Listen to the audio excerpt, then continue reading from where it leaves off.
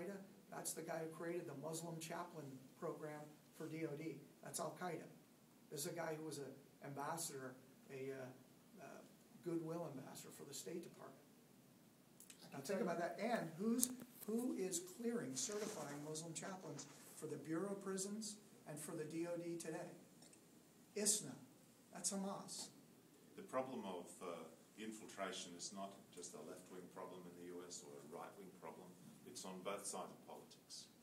And although the grassroots of people across the US are deeply concerned, the reality is that the elites are shutting down. Their language is increasingly being censored. I'm in Australia, and we have more freedom to talk about these issues, to talk about theology, to acknowledge the ideological roots of the hatred and the violence that comes up.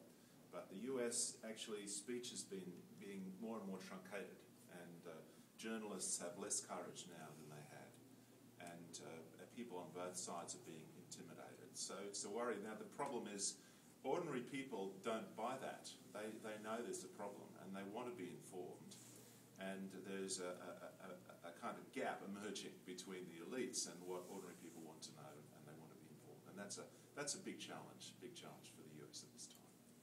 I was going to say, what bothers me is the fact that the press is not digging these facts out, but is buying into the politically correct narrative and just sort of accepting the fact that, well, we're haters. By the way, I have Muslims in my family. We have discussions about these issues all the time. We're not killing each other, and I certainly love them. So this idea that to even have a discussion is to suggest that you are out to get people, that you hate people, it's just really silly, but it's very serious in the sense that it really attempts to shut down a very, very important debate that we need to be having in this country. So I would just challenge the press, get these facts. Are they true or are they not? And if they are, why aren't they being published, rather than sort of adhering to political correctness? And I do challenge you, if you look in the last 6 months, you've had a good half dozen or more members of Congress grill the FBI director, the Attorney General, Secretary Napolitano. I mean, one of the hearings, I guess about 3 months ago, Texas Congressman Louis Gohmert grilled the FBI director, and he held up a stack of documents that were financial documents that demonstrated that ISNA and NATE funded directly Hamas entities, and which is why the judge ruled, which is why they were on the unindicted co-conspirator list in the HLF trial. It's evidence, it's fact. And the fact that they come and they smile to your face and tell you, oh, that was 20 years ago, that's not. Well, the conviction for HLF was 3 years ago. And according to the appellate court, that those facts are still in evidence, and they still, they're still real, because they're not removing these groups from the unindicted co-conspirator list. Because there's massive amount of evidence and truth, facts that demonstrate this. And that is the question, is why are we seeing across the board people in the media not digging into this and just asking the questions? That's all we're asking for.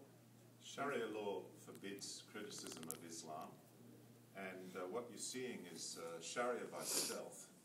So the public discourse shows more and more of the required characteristics of Islamically correct speech. It's being done in the name of tolerance. It's being done by secular people, often with radical Muslims in the background. But it's a tragedy for this nation. It's very, very sad and disappointing to see the manifestations, the characteristics of a Sharia-compliant society coming to influence and shape the mainstream of American public discourse. And may I share one anecdote? We do a 3-day program where we train law enforcement, military, National Guard. We ran one at headquarters Marine Corps just a few months ago. We had an agent, FBI agent, stand up. Supervisor stood up in the morning of day 3 and say, I've been an FBI agent for over 14 years. I work at FBI headquarters. I work in the counterterrorism division, and I've never heard what you all have put out the first 2 days.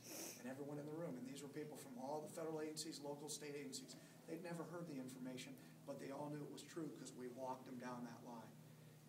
That's how we get here. When you have the leadership of DOJ, FBI, DHS taking that kind of training and not allowing it on the inside, and just in the last 10 days, directives that people inside the agencies who do teach it are now being